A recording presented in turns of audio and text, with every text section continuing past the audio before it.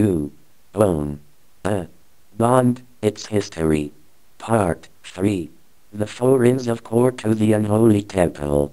Globally, all the legalistic scams promoted by the exclusive monopoly of the Temple Bar and their bar association franchises come from foreigns or temples of court. The Inner Temple, please view at http://www.innertemple.org.uk/. The Middle Temple, please view at http://www.midletemple.org.uk/. The Lincoln's Inn, please view at http://www.lincolnsin.org.uk/. The Gray's Inn, please view at http://www.graysin.info/. These inns/temples are exclusive and private country clubs, secret societies of world power in commerce. They are well established, some having been founded in the early 1200s. The Queen and Queen Mother of England are current members of both the Inner Temple and Middle Temple. Gray's Inn specializes in taxation legalities by rule and code for the Crown. Lincoln's Inn received its name from the 3rd Earl of Lincoln, circa 1300. Just like all US-based franchise bar associations, none of the four inns of the temple are incorporated. For a definite and purposeful reason, you can't make claim against a non-entity and a non-being. They are private societies without charters or statutes, and their so-called constitutions are based solely on custom and self-regulation. In other words, they exist as secret societies without a public front door, unless you're a private member called to their bar. While the Inner Temple holds the legal system franchise by license to steal from Canada and Great Britain, it is the Middle Temple that has legal license to steal from America. This comes about directly via their bar association franchises to the Honorable Society of the Middle Temple through the Crown Temple. From the history of the inn, later centuries, left square bracket page 6 right square bracket, written by the Honorable Society of the Middle Temple, we can see a direct tie to the Bar Association franchises and its Crown signatories in America. Call to the bar or keeping terms in one of the four inns a prerequisite to call at King's Inns until late in the 19th century. In the 17th and 18th centuries, students came from the American colonies and from many of the West Indian islands. The inn's records would lead one to suppose that for a time there was hardly a young gentleman in Charleston who had not studied here. 5 of the signatories to the Declaration of Independence were Middle Templars, and notwithstanding it and its consequences, Americans continued to come here until the War of 1812. All Bar Association licensed attorneys must keep the terms of their oath to the Crown Temple in order to be accepted or called to bar at any of the King's Inns. Their oath, pledge, and terms of allegiance are made to the Crown Temple. It's a real eye-opener to know that the Middle Inn of the Crown Temple has publicly acknowledged there were at least 5 Templar bar attorneys, under solemn oath only to the Crown, who signed what was alleged to be an American Declaration of Independence. This simply means that both parties to the Declaration Agreement were of the same origin, the Crown Temple. In case you don't understand the importance of this, there is no international agreement or treaty that will ever be honored, or will ever have lawful effect, when the same party signs, as both the first and second parties. It's merely a worthless piece of paper with no lawful authority when both sides to any agreement are actually the same. In reality, the American Declaration of Independence was nothing more than an internal memo of the Crown Temple made among its private members.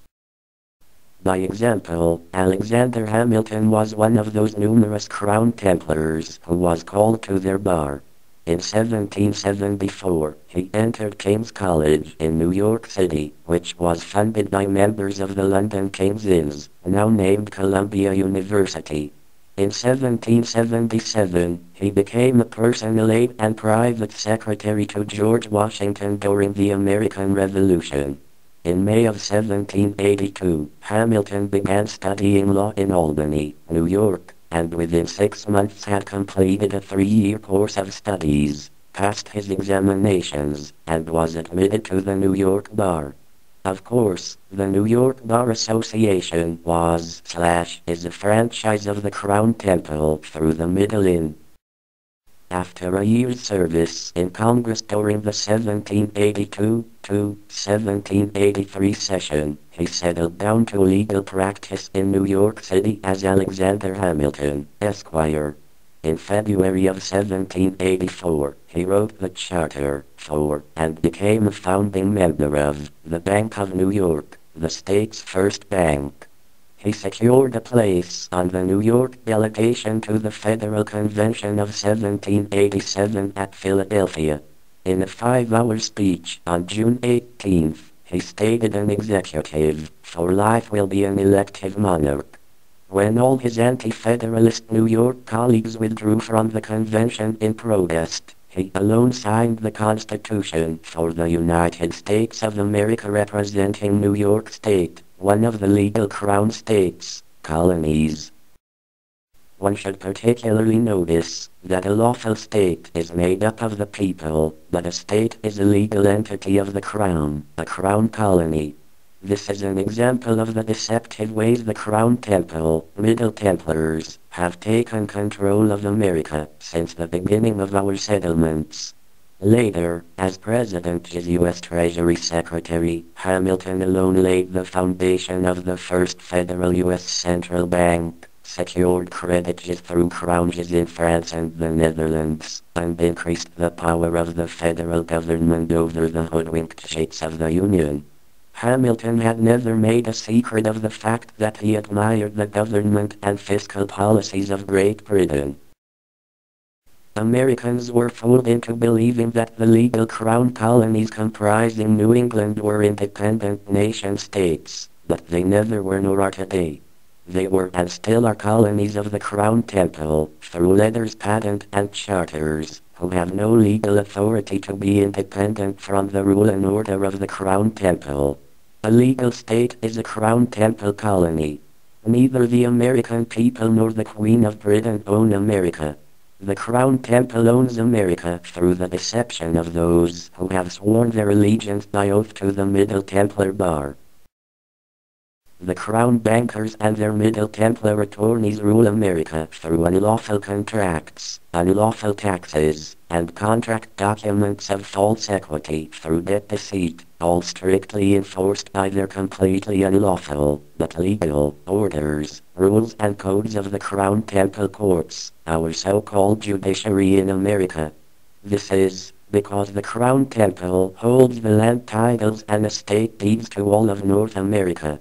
The biggest lie is what the Crown and its agents refer to as the rule of law.